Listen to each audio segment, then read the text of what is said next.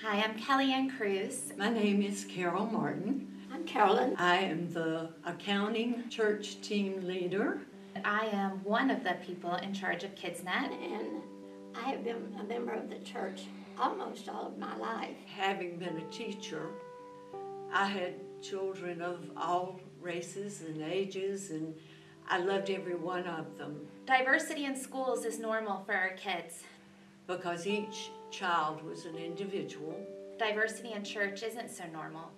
And to have all those people together shows me what I think God wants the world to be like. Today, we are a part of a much wider community since we are part of the Nett.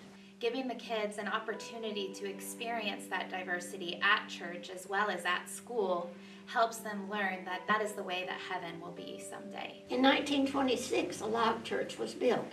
There was very little cash money to build or keep up a church, so the people of the community did all the work. Without the support of our congregation, KidsNet wouldn't happen. Jesus had very little money, but he gave the supreme gift of himself.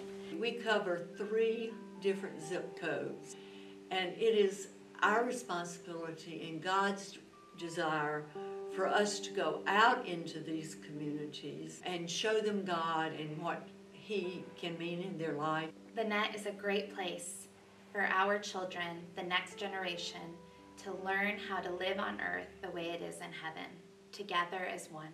I want to ask you that you prayerfully consider joining us at the Nett and being a part of this plan. Roy and I are part of that heritage and give so that the heritage can be carried into the future.